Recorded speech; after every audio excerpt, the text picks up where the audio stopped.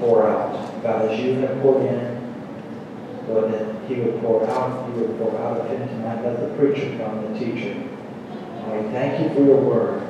God, we ask all this in Jesus' name. Amen.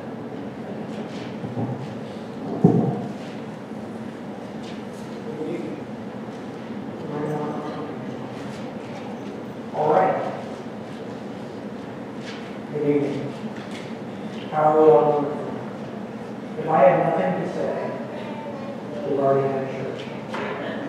Amen. We are going to go to the Book of Ephesians. And these are things that time spent in the Lord, that God is really doing great things in me and in my time of study. And I'm encouraged. I want to tell you that I'm encouraged because of what I'm seeing God doing in our midst. I'm seeing things like read the Bible in a year.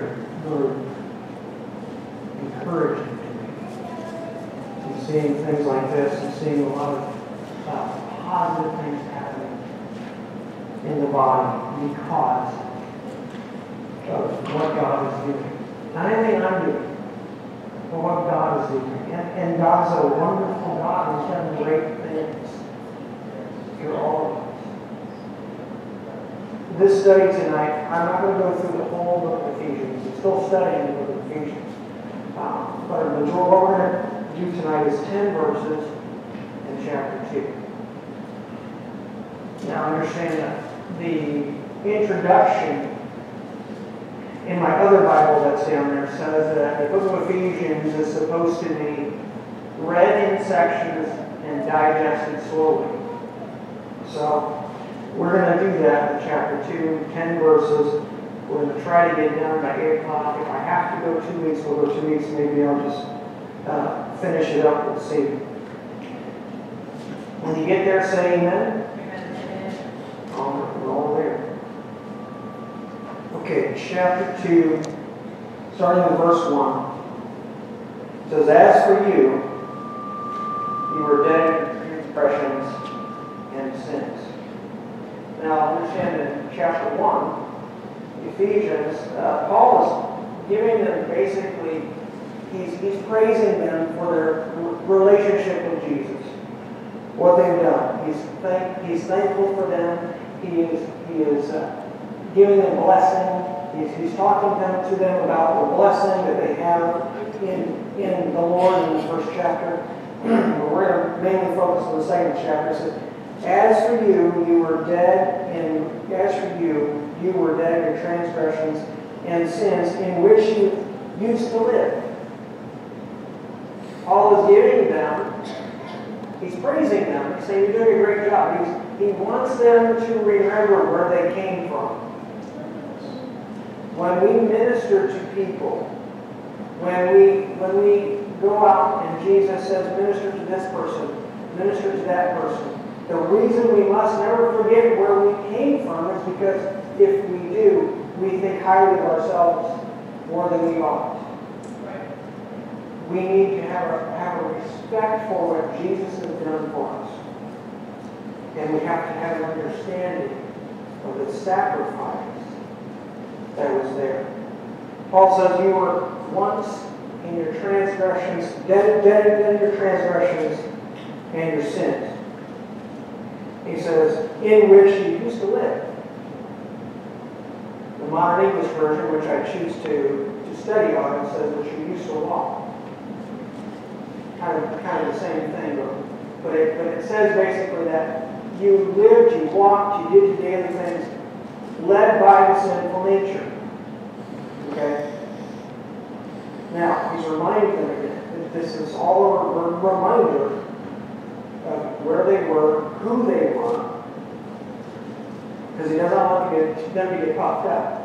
He just praised them the whole chapter. Well, you guys are doing great. And it's kind of puffed up a little bit. Well, we're doing great. Paul thinks we're doing good. In fact, you used to live there in the sinful nature. Remember that? Oh, yeah, I forgot. Let's never forget that. Let's never forget that. Now,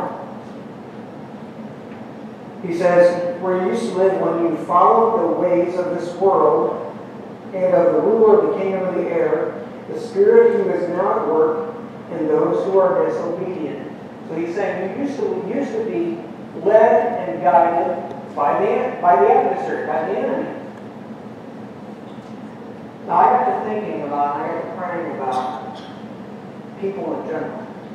And you know how there's a stigmatism sometimes with people that when they're believers, when they feel they're thinking higher of themselves than God, sometimes people think of unbelievers as heathens, totally apart from God, heathens, all these things. But really, before I came to know the Lord, I wasn't really a bad person by society's standards.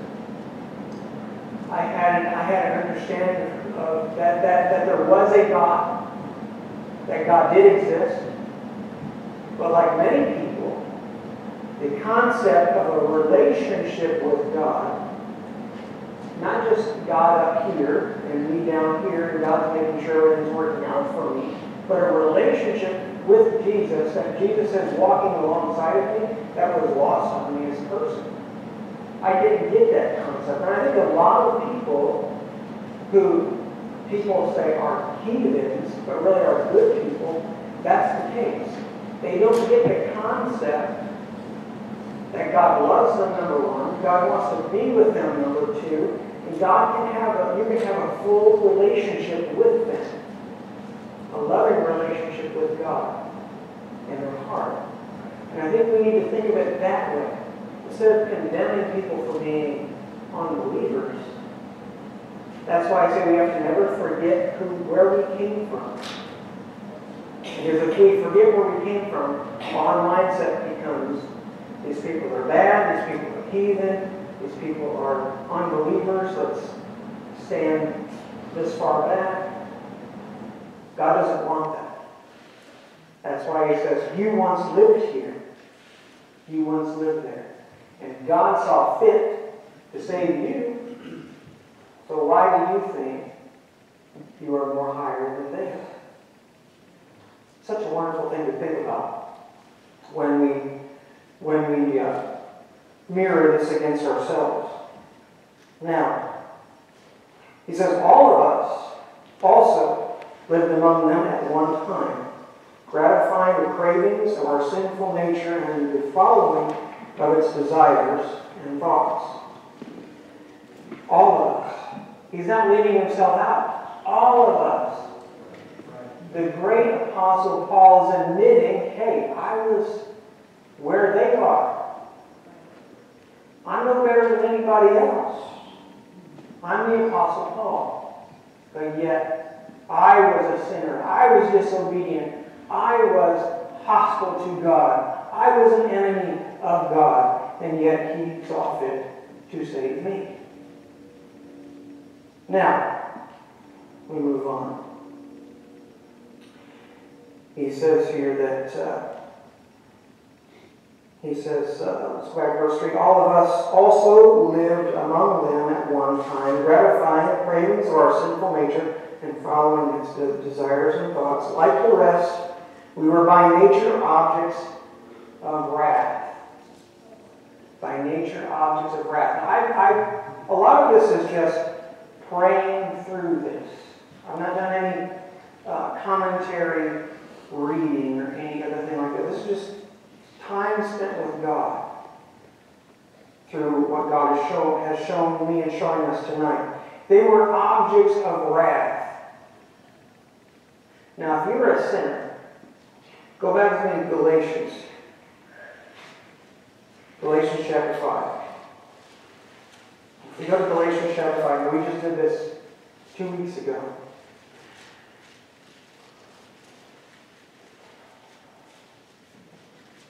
He says in Galatians chapter 5, I believe it's chapter 5. when he talks about the acts of the sinful nature in 19. He says, the acts of the sinful nature are obvious. Sexual immorality, impurity, debauchery, idolatry, and witchcraft, hatred, discord, jealousy, fits of rage, selfish ambition, dissensions, factions, and envy, drunkenness, orgies, and the like. Fits of rage. Sounds like wrath, doesn't it, on our part? Objects of wrath on our part. And what are we when we are not following God? We are under God's wrath, right? We're under His wrath. So objects of wrath in twofold. We have the acts of the sinful nature working in our life, working in our heart, working in our soul. So we are objects of wrath in that we have the nature to have rage in our life. How many of us can say, I used to be like that? Maybe you didn't show it. Maybe you didn't slam things or throw things, but inside you could easily. You know what I'm saying? You could easily just throttle somebody for looking at you wrong. Okay? So you're an object of wrath in that respect, as well as being under the wrath of God. Under the wrath of God. And that hit me like a ton of bricks. Oh, I used to be, before I was a believer, I wasn't very much a raging person, but I used to be a slammer. You know what a slammer is, right? I remember one time, I was telling myself, I was working at Lowe's, and I had to go to the bathroom, and nobody would answer their phone to let me go. And I was calling, and I got into the place where I was upset, and I took the handset, because it was one of those old phones, and I went, wham! And then I realized there's a camera there, a camera back there, and oh no. And there's somebody in the office back there, right? Like, oh no, I'm in trouble now. But I had rage. It didn't show very much, but it was boiling away underneath. I was an object of wrath, as well as being under God's wrath. Thank you, Jesus, for bringing me out of that. Do I still struggle with wrath, with rage? I think we all do, in some respect. We'd be lying if we said we didn't. We are angry. Anger is a normal emotion. It's how you deal with it. How things are dealt with in that respect. It's when we ask God and say, God, I need your help. I need your help. Right. I'm going to throttle somebody. I need your help. We need to be like that. We need to be like that. And it's a moment-by-moment situation sometimes. I understand that, and I think we all do. But we need to understand that we are no longer, as believers, children or objects of wrath. We have gone from being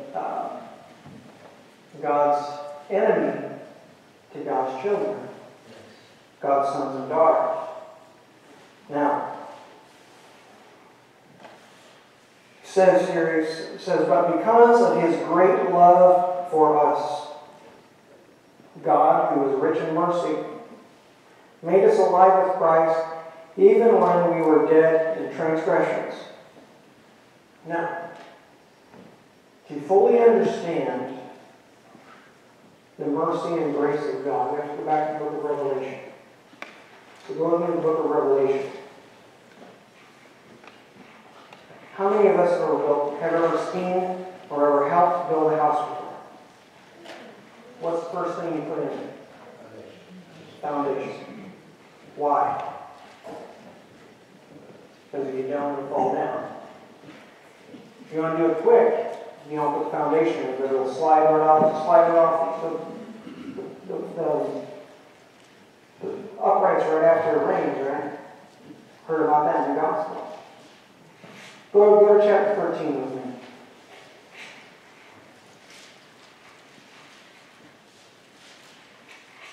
Chapter 13, verse 8 and 9.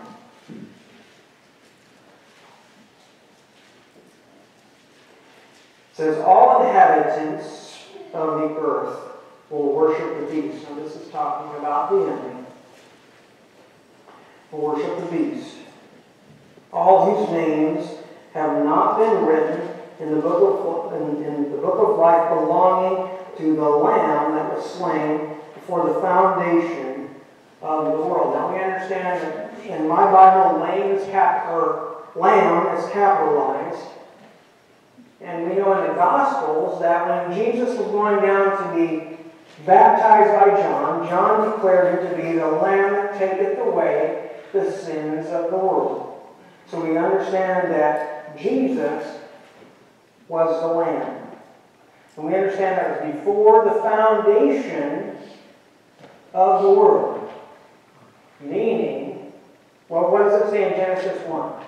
Before God spoke, it was formless and void. So before it was spoken, when it was formless and void, God saw you. God saw me.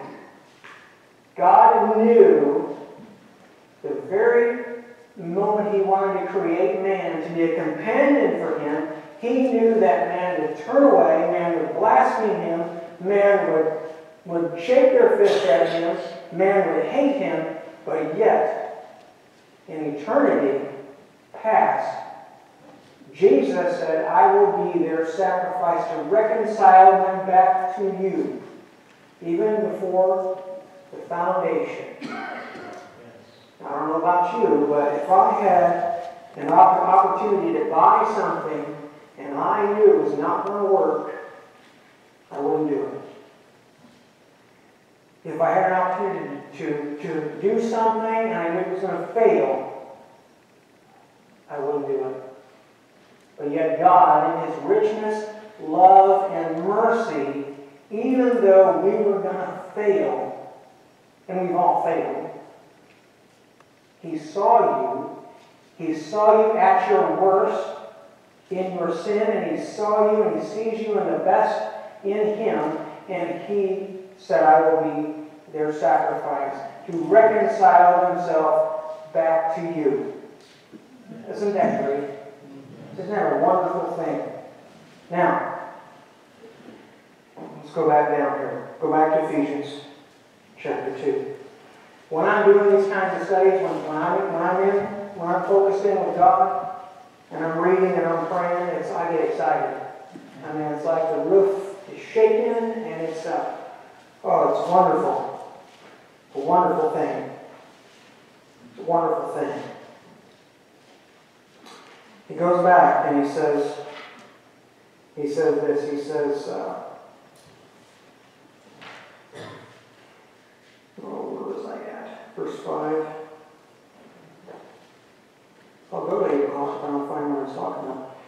But because of His great love for us, God, who is rich in mercy, made us alive with Christ, even when we were dead in our transgressions and sins. It is by grace that you've been saved. It is by grace that you've been saved, and God raised us up with Christ and seated us with Him in the heavenly realms in Christ Jesus, in order that in the coming ages He might show His incomparable riches of His grace expressed in His kindness to us in Christ Jesus. God raised us up into heavenly realms with Him. That was going to be, and that was the plan from the beginning. Jesus said, I will be their sacrifice to reconcile them back to you. Jesus decided that on His own. It wasn't something God made Him do. And then so God's plan was that we would be His children. We would be seated right next to Jesus. What does that tell me? That tells me we're joint heirs with Jesus. The inheritance that Jesus gets, it's ours too. because of the obedience of Jesus Christ and our obedience to Jesus Christ, we have the opportunity to have the same blessing, the same inheritance as Jesus. Isn't that great? Isn't that great? Now, see this in the heavenly realms with Christ Jesus in order that the coming ages He might show His incomparable riches of grace expressed in His kindness to us in Christ Jesus. That's the blessing. When we need Him, He will be there. When we need provision, He will provide. When we need protection, He will be our protector. When we need anything, He will be there. That's the riches that's expressed in His kindness toward us. You know what the supremacy of Jesus is? I think you do. But if you think about the supremacy of Jesus, talks about it in I believe it's in Corinthians or somewhere. I think it's Corinthians, 1 Corinthians. If you can think of anything that you never might ever need in your life, the worst thing or the best thing you'll ever need in your life, Jesus has it. Jesus can provide it. I'm not talking about cars and houses. I'm talking about when you're down and you feel like you are lower than the dirt under your feet and you need to be brought up and restored. Jesus can do it. Jesus can do it. Because that's part of His kindness toward us and His supremacy. And His supremacy. Anything we can think of we would ever need in Christ, He can provide it. He can provide it. Because of His obedience, and because of our obedience to God in Christ. We talk about Galatians. All of this contingent upon being in Him and walking in Him. But He's done His part. And He is willing and able and available to give us anything we'll ever need. All we have to do is ask. And all we have to do is know what His will is. And that goes by time spent with Him. Now, let's go to verse 8. For it is by grace that you've been saved through faith, and this not from yourselves, it is a gift from God, not by works, so that no one can boast. Now, have you ever heard someone talk about all the stuff they acquired in their life? When I was in business school and going for management training, I was told that if I applied myself, I could get positions where I could make upwards of $150,000 a year. I could have all this huge house, these nice cars, and all of this stuff. That's all stuff. You can't take stuff with you. Because by grace, you've been saved through faith. We talked about the grace of God that started in eternity past. But the faith had to take root. We talked about faith 2 weeks ago. What started the faith? The Old Testament law, right? Working in our life. To help us to realize that we were sinners. We needed a Savior. Not somebody, not the man upstairs, not a higher power. We needed a Savior, Jesus Christ. That's what it's all about. It's not a higher power. It's not another plane of existence. It is Jesus Christ. That's it. We are saved through faith. And when we became to that place where we realized, I need Jesus, we give our heart and life to Jesus, then that's where the faith starts to build. And know that it never comes from anything you've ever done. You cannot buy your way into heaven. You cannot earn your way into glory. You cannot earn a better place in heaven. Doesn't matter what you've done in your life. Doesn't matter who you are. Doesn't matter what kind of car you drive, what kind of position you have in the community, how much money you have. All of that stuff is for naught when it comes to Jesus and His salvation. What it comes down to is your time spent with God. That's it. Jesus said, no man comes to the Father but by me. You cannot buy salvation. You cannot buy it. Jesus cannot be bought. He cannot be bought. Anything you've ever done that you think, well, I'm doing all this stuff for the church, I must have a higher place in heaven. No, I'm sorry, that's not the case. The Bible actually says if you do that kind of stuff, you have your reward right now. That's not what it's about. It's not about what we do, how we do it. It's about a relationship with Jesus. It says that redemption comes through His blood. And that's it. Redemption comes through His blood. It does not come through anything we do. Now you might say, wait a minute, hold on. It says faith without works is dead. No. The beginning of this all screwed up. Faith without works is dead means that the faith brings about the good works. The good works do not bring about the faith. Okay? We have to understand that. Now, verse 10, and I'm almost done. And it is 10 to 8. Look at that. All right, now, verse 10. For we are God's workmanship, created in Christ Jesus, to do good works which God prepared in advance for us to do. I don't know, this sounds familiar. Did I share this 2 weeks ago? The scripture 2 weeks ago? It sounds familiar because I studied it. I probably shared it in a video somewhere, or shared it here, I don't know. But it is an understanding here that we are not our own. We cannot make ourselves at all. You are not a self-made person. It goes back to the whole thing about earning your salvation. And it also speaks of someone telling you that you're junk, that you're unworthy, that you're worthless, more than unworthy, that you're worthless, that your life is trash. That would someone telling you that, you need to tell them that Jesus is your Savior. And if He's not your Savior, you need to say, Jesus, be my Savior. Somebody that tells you you're trash, that you're not worth anything, you need to understand that person cannot define you.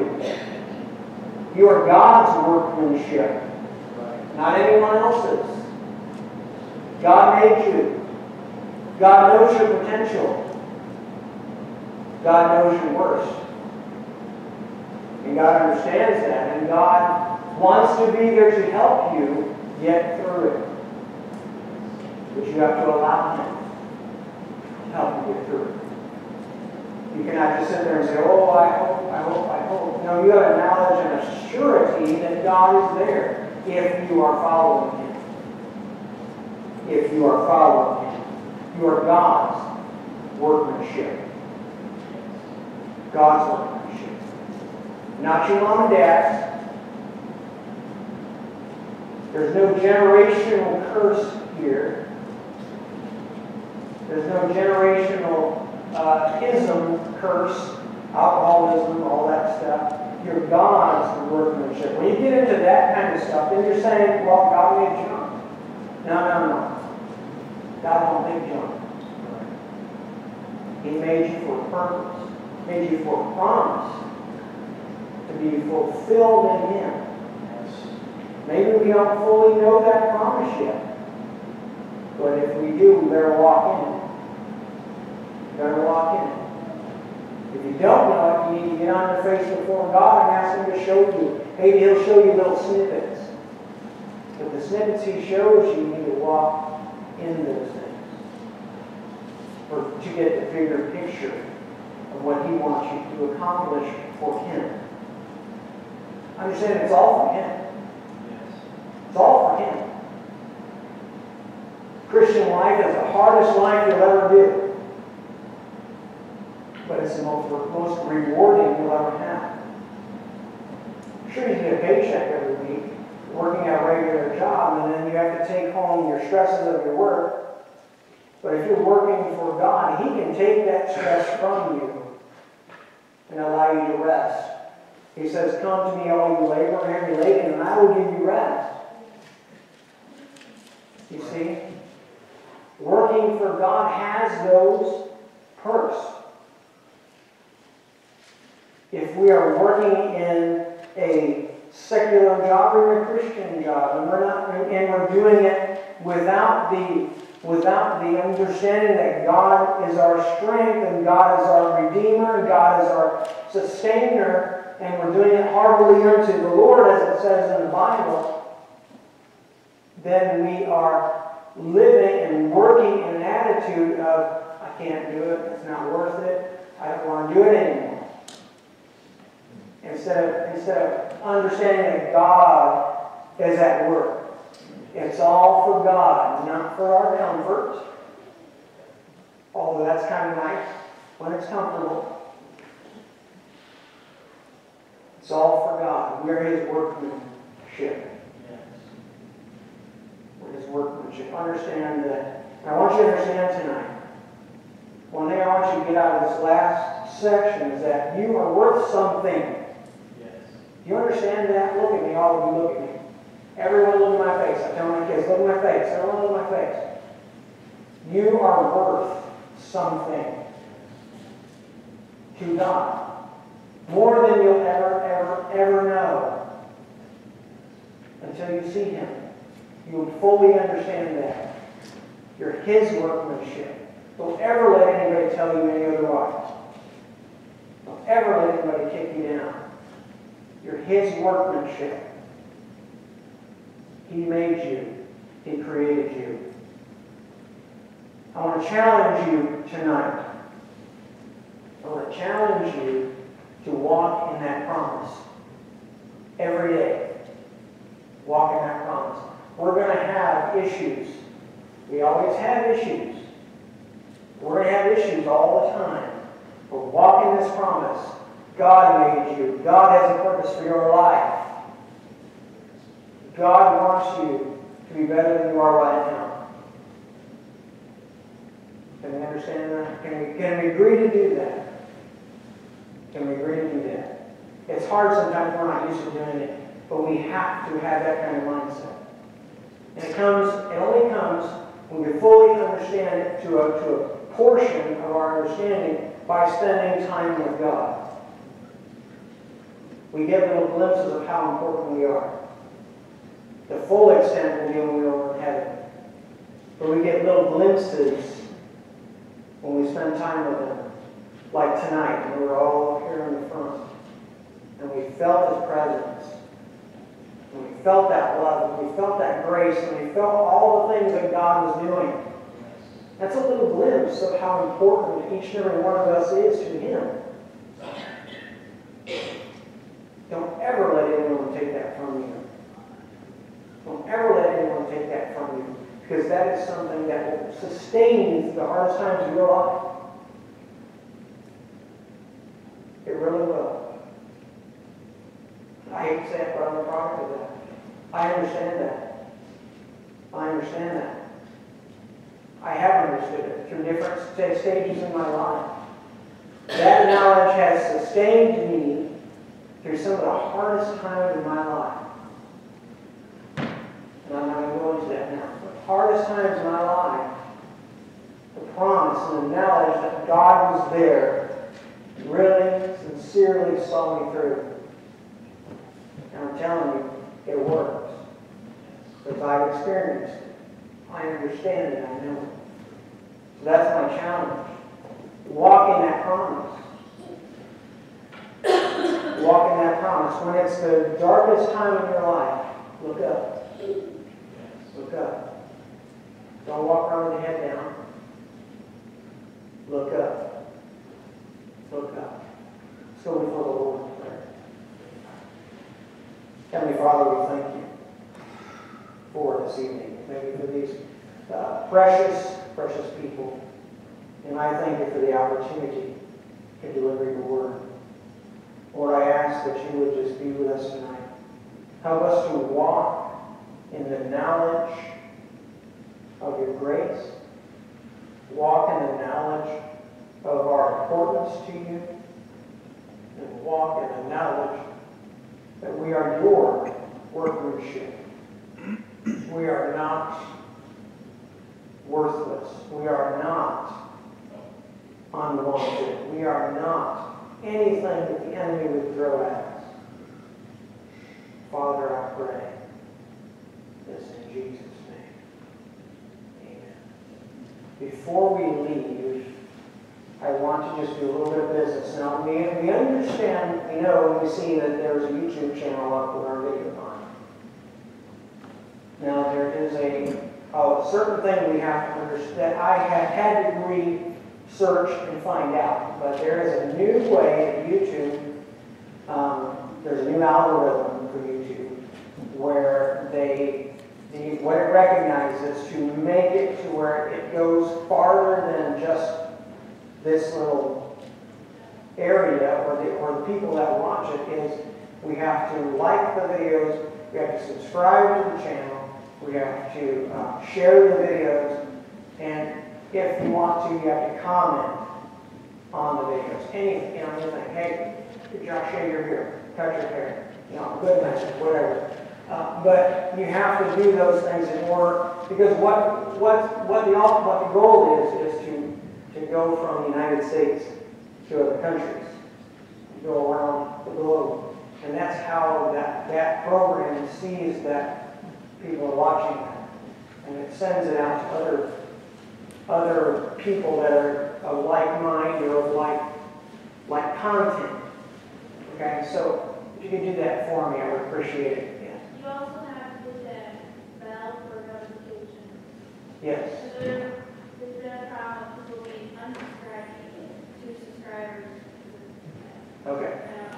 So the bell thing, you got to do that too. You got to pay attention to that too. And this is something that we're all partners in ministry here, but this is like the bigger picture partnership kind of thing. This is things that are going maybe to areas that Pastor Ben has never been, and areas that maybe we'll never go, but these are going to those places if we put the effort in. And it's all about getting the word out, getting the things done that need to be done. So if you could do that for me, and for the church, not necessarily a meeting per se, but for the church and for the ministry that's here, I would very appreciate it, and I know Pastor Ben would too. So that's all I have. God bless you. You all have a good evening.